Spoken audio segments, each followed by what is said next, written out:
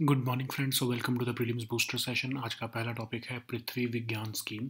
Topic आपके governance और science and take दोनों के लिए इंपॉर्टेंट है। यूनियन कैबिनेट ने जो है एक रिसर्च स्कीम को अप्रूवल दे दिया है जो कि रिसर्च मोमेंटम को बूस्ट करेगा ओशन, एटमॉस्फेरिक और पोलर साइंसेज में। इसका नाम रखा गया है पृथ्वी विज्ञान और ये अगले 2026 तक ये स्कीम चलेगा। इसमें जो 5 ऑनगोइंग सब स्कीम्स हैं अक्रॉस ओ smart, pacer, says, reach out, इनको सबस्यूम कर दिया गया है। ऑब्जेक्टिव्स क्या हैं इस स्कीम के? लॉन्ग टर्म ऑब्जर्वेशन करना एटमॉस्फेयर, हाइड्रोस्फेयर, जियोस्फेयर, क्रायोस्फेयर और बायोस्फेयर की। डेवलप करना मॉडलिंग सिस्टम्स को ताकि वेदर, ओशन और क्लाइमेट हैजर्ड्स को प्रिडिक्ट किया जा सके, अंडरस्टैंड किया जा सके।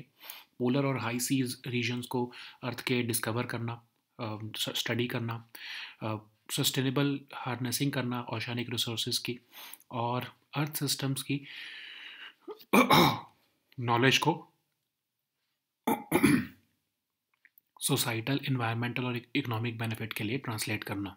ठीक है, तो एक multi disciplinary earth science research और इनोवेटिव प्रोग्राम है ये। इसके बेनिफिट्स क्या होंगे? Weather, climate, ocean, coastal states, hydrology, seismology, natural hazards, इससे रिलेटेड क्रिटिकल सर्विसेज जो है ये प्रोवाइड करवाएगा। फॉरकास्टिंग, वार्निंग और नेचुरल डिजास्टर्स से रिलेटेड जो भी अलर्ट देने होते हैं उसमें हमें हेल्प करेगा। और हमारी अंडरस्टैंडिंग जो है अर्थ सिस्टम साइंसेज के ऊपर वो और ज़्यादा इम्प्रूव करेगा। ठीक है, नेक्स्ट हम टॉपिक देखते हैं retirement age of supreme court और हाई कोर्ट जजेस। पॉलिटी के लिए टॉपिक इंपॉर्टेंट है। गवर्नमेंट ने एक पार्लियामेंट्री पैनल को बोला है कि सुप्रीम कोर्ट और हाई कोर्ट जजेस की जो एज है उसको एक्सटेंड करना जो है वो प्रैक्टिकल नहीं रहेगा। तो एक्चुअली एक स्टैंडिंग कमेटी जो है उन्होंने अपनी रिपोर्ट दी थी, उसमें उन्होंने कहा था कि जो है रिटायरमेंट एज जो है जजेस की बढ़ा देनी चाहिए। अभी जो है वो 65 और 62 ईयर्स है रिस्पेक्टिवली एससी और एचसी जजेस की। तो अब जो है डिबेट कैसे स्टार्ट हुई कि इस एज को बढ़ाना चाहिए, क्योंकि जो आउटगोइंग सुप्रीम कोर्ट जजेस हैं उन्होंने कहा कि जो हमारा टर्न्योर होता है वो इतना कम होता है चीफ जस्टिस के जो है रूप में कि हम कुछ कंट्रीब्यूट नहीं कर पाते मीनिंगफुली उस इंस्टीट्यूशन को। तो ये जो है जो former chief justice of India ने 2022 में एन वी रमन जी ने ये जो है मुद्दा ज़्यादा उठाया था, तो उसके बाद ये कमेटी बनी और इसको जो है वो स्टडी किया गया। तो गवर्नमेंट ने क्यों अपोज किया है इस आइडिया को? गवर्नमेंट ने बोला है कि ये एक तरह से अनड्यू फेवरेटिज्म को प्रमोट करेगा। जो अगर एससी और एचसी जजेस की हम जो है रिटायरमेंट एज को इंक्रीज़ कर देते हैं तो जो है एससी कॉलेजियम को ज़्यादा पावर मिल जाएगी और इंडिविजुअल बेसिस पर एक्सटेंशंस देने की ज़्यादा पावर मिल जाएगी उन्हें, और जजेस जो हैं वो प्रेशर से भी ससेप्टेबल हो जाएंगे। और एक अवॉइडेबल बर्डन जो है आ जाएगा लिमिटेड मैन पावर रिसोर्सेज के ऊपर जुडिशरी और एग्जीक्यूटिव के। ठीक है, तो अगर हम देखें कि बाकी रिपोर्ट ने क्या कहा है इस स्टैंडिंग कमेटी में, उन्होंने कहा है कि दिल्ली सेंट्रिक सिर्फ ना रहे अब सब सुप्रीम कोर्ट, इसके रीजनल बेंचेस भी बने कई और लोकेशंस पे। जो है जुडिशरी में डाइवर्सिटी का डेफिसिट है, तो इसीलिए जो है मार्जिनलाइज कम्युनिटीज़ को जो है के कैंडिडेट्स को, विमेन को जो है एडिक्वेट नंबर जो है वो दिया जाए जजेस में। और जितने भी कॉन्स्टिट्यूशनल फंक्शनरीज और गवर्नमेंट सर्वेंट्स हैं वो तो ऑलरेडी एनुअल रिटर्न्स अपनी फाइल करते हैं असेट्स और लाइबिलिटीज़ के, तो जो है जजेस क्यों नहीं करते हैं? जजेस को भी जो है ये फाइल करना चाहिए अपने असेट्स के बारे में। और एक ही टाइम पर जो है कोर्ट पूरा वेकेशन में मत जाए, इसकी बजाय इंडिविजुअल जजेस जो हैं वो अलग अलग टाइम पर थ्रू आउट द ईयर अपनी वेकेशन लें। ठीक है, तो डिपार्टमेंट ऑफ जस्टिस जो है उन्होंने सुप्रीम कोर्ट को ये भी कहा है कि अपनी एनुअल रिपोर्ट्स जो हैं वो पब्लिश किया करें। नेक्स्ट हम टॉपिक देखते हैं SC/ST सब क्लासिफिकेशन। टॉपिक सोशल इश्यूज़ के लिए इंपॉर्टेंट है। तो सेंट्रल गवर्नमेंट ने सुप्रीम कोर्ट में जो है वो सपोर्ट दिखाया है सब क्लासिफिकेशन से रिलेटेड शेड्यूल कास्ट और शेड्यूल ट्राइब्स के कंटेक्स में, मतलब कोटा इनसाइड कोटा। तो एक 7 जज कॉन्स्टिट्यूशन बेंच का जो कॉन्स्टिट्यूशन बेंच है CGI लेड, वो इस इशू को एग्जामिन कर रहा है, अपनी 2004 की जजमेंट को जो है वो एग्जामिन कर रहे हैं बेसिकली वो। तो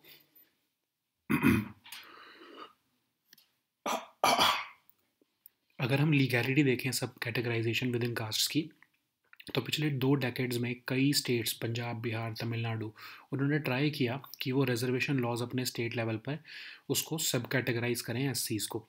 लेकिन EV Chinnaiah versus state of Andhra Pradesh के केस में सुप्रीम कोर्ट ने बोला कि स्टेट्स के पास ये पावर नहीं है सब क्लासिफिकेशन करने की, और ये सिर्फ पार्लियामेंट और प्रेसिडेंट ही कर सकते हैं।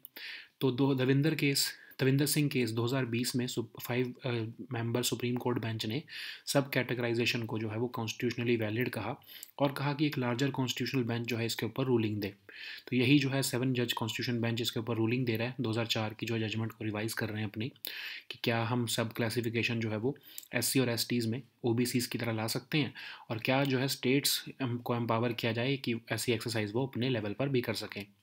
तो यूनियन गवर्नमेंट ने जो है कहा है कि जो है ये लीगल ऑप्शंस ऑफ कोर्स ढूंढ रही है union government since 2005।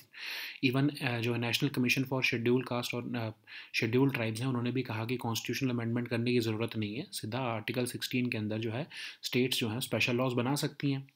Union government ने भी एक कमेटी बनाई है 5 मेंबर की सेक्रेटरीज़ की, जो कि कैबिनेट सेक्रेटरी चेयर कर रहे हैं। वो देख रहे हैं कि क्या ये मोस्ट डिसएडवांटेज कम्युनिटीज़ तक जो है बेनिफिट्स पहुंचाने के लिए क्या सब कैटेगराइजेशन करनी चाहिए।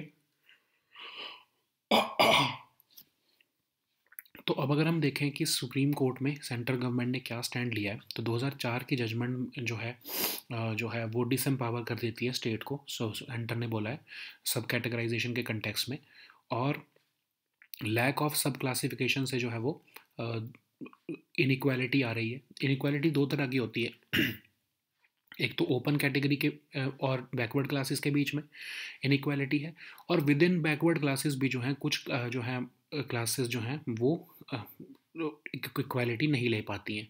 तो जो सेकंड फॉर्म ऑफ इनइक्वालिटी है ये परपेचुएट हो रही है करंटली, तो सब क्लासिफिकेशन इसलिए ज़रूरी है। ठीक है, तो अगर हम देखें सीट्स और पोस्ट जो है वो अदरवाइज एक स्कार्स कमोडिटी है, इसलिए इसको रीडिस्ट्रीब्यूट जो है वो रैशनली करना ज़रूरी है, और रैशनलाइजेशन जो है वो की होना चाहिए रिजर्वेशन बेनिफिट्स को जो है वो डिस्ट्रीब्यूट करने में। ठीक है, तो सेंट्रल गवर्नमेंट का ऐसा कहना है।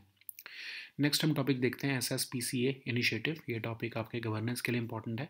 तो AICTE ने support to students for participating in competitions abroad scheme जो है वो लॉन्च की है, जो कि एक इनिशिएटिव है AICTE का, जिसमें ग्लोबल कम्पेटिटिवनेस इंडियन स्टूडेंट्स की टेक्निकल एजुकेशन को में इम्प्रूव करने का जो है वो प्लान है। तो फाइनेंशियली सपोर्ट किया जाएगा उन स्टूडेंट्स को जो कि इंटरनेशनल साइंटिफिक इवेंट्स में पार्टिसिपेट करना चाहते हैं। तो जो है उनको ट्रैवल ग्रांट्स मिलेगा इंटरनेशनल कंपटीशन में पार्टिसिपेट करने के लिए, financial aid, mentorship, logistical support, networking opportunities जो है ये दी जाएंगी। 2 लाख रुपए पर स्टूडेंट तक जो है वो मैक्सिमम दिया जा सकेगा। और कौन एलिजिबल होंगे? जो इंजीनियरिंग कर रहे हैं, एमटेक कर रहे हैं, या फिर AICTE अप्रूव्ड इंस्टीट्यूशन से जो है अपनी डिग्रीज़ या पोस्ट ग्रेजुएट डिग्रीज़ कर रहे हैं, और एक ही बार उनको सिर्फ अब उनके लाइफ टाइम में सिर्फ एक ही बार उनको ये सपोर्ट मिलने के लिए एलिजिबल वो रहेंगे। AICTE आपको पता है स्टेचुटरी बॉडी है, नेशनल लेवल काउंसिल है, टेक्निकल एजुकेशन का कंट्री में अप्रूवल देता है न्यू टेक्निकल इंस्टीट्यूशंस बनाने के लिए, इंट्रोडक्शन करने के लिए न्यू कोर्सेज को। ठीक है, तो टेक्निकल इंस्टीट्यूशंस जो है अंडर AICTE वो पोस्ट ग्रेजुएट, अंडर ग्रेजुएट और डिप्लोमा का प्रोग्राम्स देते हैं, और इसका हेड क्वार्टर जो है वो न्यू दिल्ली में लोकेटेड है। नेक्स्ट हम टॉपिक देखते हैं open network for digital commerce. ये टॉपिक आपके इकोनॉमी के लिए इंपॉर्टेंट है। तो सेंट्रल गवर्नमेंट ने 11 फेयर प्राइस शॉप्स को ONDC प्लेटफॉर्म पर जो है वो ऑनबोर्ड कर दिया है। ONDC क्या है? ये बायर्स और सेलर्स को ट्रांजैक्ट करने को अलाउ करता है, चाहे वो किसी भी ई-कॉमर्स प्लेटफॉर्म पर जो है वो रजिस्टर्ड हो। ठीक है, तो DPIIT का इनिशिएटिव है ministry of commerce and industry के अंडर। तो बेसिकली स्मॉल रिटेलर्स किसी भी जो है ई-कॉमर्स सिस्टम पर अगर रजिस्टर्ड हैं, तो वो बाकी के किसी भी और ई-कॉमर्स प्लेटफॉर्म पर जो है भी अपनी सर्विसेज दे सकते हैं। ठीक है, नेक्स्ट हम टॉपिक देखते हैं अजंता एंड एलोरा केव्स। ये टॉपिक आर्ट एंड कल्चर के लिए इंपॉर्टेंट है। तो मिनिस्ट्री ऑफ टूरिज्म ने UNESCO world heritage sites Ajanta और एलोरा केव्स को छत्रपति संभाजी नगर को जो है उनको स्वदेशी दर्शन स्कीम 2 में जो है वो इंक्लूड कर दिया है। तो अजंता और एलोरा केव्स के बारे में हम देखें तो फाइनेस्ट एग्जाम्पल्स हैं एंशियंट रॉक कट केव्स का, जो कि बुद्धिस्ट मोनेस्ट्रीज और हिंदू एंड जैन टेम्पल से एसोसिएटेड है। अजंता में 29 केव्स हैं, एलोरा में 34 केव्स हैं। Ajanta caves mostly Buddhist sites हैं, एलोरा केव्स मोस्टली हिंदू, जैन और बुद्धिस्ट स्ट्रक्चर्स हैं। एलोरा में सबसे फेमस है कैलाश टेम्पल, जो कि one of the largest monolithic structures है वर्ल्ड में, मतलब वो एक सिंगल रॉक से ही कार्व होकर बनाया गया है। स्वदेश दर्शन स्कीम क्या है? मिनिस्ट्री ऑफ टूरिज्म ने 2015 में लॉन्च की थी, ताकि सस्टेनेबल और रिस्पॉन्सिबल टूरिज्म डेस्टिनेशंस कंट्री में बनाई जा सकें। 100% सेंट्रली फंडेड स्कीम है, फाइनेंशियल असिस्टेंस दी जाती है स्टेट गवर्नमेंट्स को, लेकिन रिस्पॉन्सिबिलिटी जो होती है वो स्टेट गवर्नमेंट और यूटी एडमिनिस्ट्रेशन की होती है उन पर्टिकुलर डेस्टिनेशंस की ऑपरेशन और मेंटेनेंस की। नेक्स्ट हम टॉपिक देखते हैं world sustainable development summit 2024। Topic आपके एनवायरनमेंट के लिए इंपॉर्टेंट है। तो वाइस प्रेसिडेंट ऑफ इंडिया ने जो है वर्ल्ड सस्टेनेबल डेवलपमेंट समिट को न्यू दिल्ली में जो है वो इनाग्रेट किया है। एनुअल फ्लैगशिप इवेंट है ये टेरी का।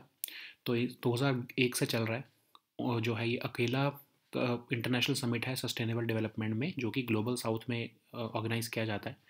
ये 23rd एडिशन है ये समिट का, और इस बार का थीम है leadership for the sustainable development and climate justice.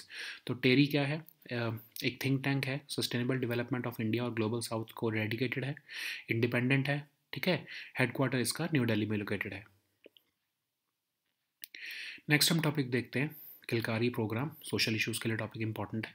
Union minister of state for health and family welfare ने किलकारी प्रोग्राम को जो है वो लॉन्च किया है। उसका उससे रिलेटेड कंटेंट जो है वो गुजराती और महाराष्ट्र में लॉन्च किया है बेनिफिशरीज़ के लिए। तो किलकारी प्रोग्राम एक centralised interactive voice response based mobile health service है, जो कि फ्री में weekly time appropriate 72 audio messages जो है pregnancy, child birth, child care से रिलेटेड सेकेंड ट्राइमेस्टर से लेके जब तक बच्चा 1 साल तक का नहीं हो जाता तब तक जो है ये ऑडियो मैसेजेस डिलीवर करता है पेरेंट्स को। और ये ministry of health and family welfare का इनिशिएटिव है, फ्री ऑफ कॉस्ट सर्विस है ये। किलकारी जो है अभी 18 स्टेट्स और यूटीज़ में जो है वो इम्प्लीमेंट किया जा रहा है। तो मोबाइल एकेडमी क्या है? मोबाइल एकेडमी बेसिकली एक फ्री ऑडियो ट्रेनिंग कोर्स है, जो कि आशा एक्टिविस्ट जो होती हैं उनकी जो है नॉलेज को रिफ़्रेश करने के लिए ट्रेनिंग उनको दी जाती है, ठीक है। So now let us see all these topics in English. So the first topic is Prithvi Vigyan scheme. This topic is important for your Science and Tech and Governance section. Union Cabinet has recently approved a research scheme which aims to bolster the research momentum in the fields of ocean, atmospheric and polar sciences. So this is an umbrella scheme of Ministry of Earth Sciences, and it will run from the period of 2021 to 2026, and it will encompass 5 ongoing sub schemes, namely Across, OSmart, Pacer, Sage, and Reach Out. And the objective of this Prithvi scheme is to have long-term observations of atmosphere, hydrosphere, geosphere, cryosphere, and biosphere, and to develop modeling systems for understanding and predicting weather, ocean, and climate hazards, explore the polar and high seas regions of the Earth, develop technology for exploration and sustainable harnessing of oceanic resources, translate knowledge and insights from Earth systems, and also enable development of integrated multidisciplinary Earth science research and innovative programs across different Ministry of Earth Sciences institutes. So, what will be the benefits of this scheme? So, it will provide critical services related to weather, climate, ocean, coastal states, hydrology, seismology, and natural hazards. And these services are crucial for issuing forecasts, warnings, and alerts for various natural disasters like tropical cyclones, floods, tsunamis, etc. And the Prithvi scheme will address these components holistically, improve our understanding of Earth system sciences, and provide reliable services for the country. Okay. So the next topic is retirement age of Supreme Court and High Court judges. So the government has told parliamentary panel that extending the retirement age of Supreme Court and High Court judges based on their performance may not be practical. So what are the highlights of this report? So standing committee has submitted this report in 2023 August and recommended the increase in retirement age for judges, and this committee observed that retirement age of judges need to be increased so as to keep pace with advances in medical sciences and increased longevity. So the outgoing judges were complaining that there was not sufficient time left. There is not sufficient time left for meaningfully contributing to the institution of Chief Justice of India. So for that, they wanted to increase the retirement age, but the government has opposed this idea, saying that this will be not practical, as it may result in undue favoritism. Also, it will result in empowering the SC collegium at the cost of other institutions, and it will basically make the judges susceptible to pressures, and it will of course impinge on their performance as impartial judges. It will create avoidable burden on the limited manpower resources in the judiciary and executive. who are involved in the appointment process. So what are the other observations in this report? So this report is saying that Delhi centric Supreme Court should have more regional benches at other parts of the country. The judiciary is suffering from diversity deficit, so they should have more adequate numbers of women and candidates from marginalized communities, including minorities. So, as we have seen that all constitutional functionaries and government servants are filing their annual returns of their assets and liabilities. So, of course, a law should be made so that higher judiciary judges should also furnish their property returns annually. So, and instead of the entire court going on vacation at the same time, which leads to higher pendency of cases, and uh, instead of that, individual judges should take their leave at different times throughout the year. So, and also Department of Justice should approach the Supreme Court to issue directions to all high courts to prepare and publish their annual reports. So the next topic is SC/ST subclassification. This topic is important for your social issues. So central government has supported the Supreme Court in subclassification of SC and ST for grant of quota within quota. And this 7-judge constitutional bench headed by CJI is examining this the 2004 judgment of Supreme Court, whether the states have the power to further subclassify SCs and STs for grant of quotas. So what is the legality of this subcategorization within castes? So in the last 2 decades, several states like Punjab, Haryana, Punjab, Bihar and Tamil Nadu, they have tried to bring in reservation laws at the state level to subcategorize SCs. But in 2004, EV Chinnamaya versus State of Andhra Pradesh judgment basically said that the states do not have the legislative power to create subclassification within this single class, and the constitution provided that these lists can only be made by parliament and not notified by the president. But in 2020, in the Vinder Singh case, the 5-member Supreme Court bench said that subcategorization is constitutionally valid, and it said that a larger constitutional bench should rule on this matter. So this is what is happening currently. 7-judge constitution bench is now examining the validity of its 2004 judgment, whether subclassification of SC and STs can happen like on the like with the OBCs, and if the state assemblies are competent to introduce laws on the same. Okay, so the union government had been trying to get this done since 2005, and recently even the union government has created a 5-member committee of secretaries, which is chaired by the cabinet secretary, to assess and find a fair way to distribute benefits, programs and initiatives to the most disadvantaged communities. So what is the stand taken by center in the Supreme Court?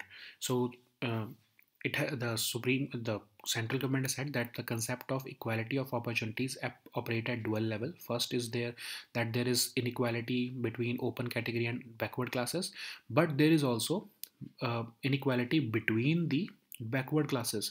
So this lack of subclassification is perpetuating the second form of inequality. So as the seats and posts are anyways a scarce commodity, so they should be redistributed rationally. Okay.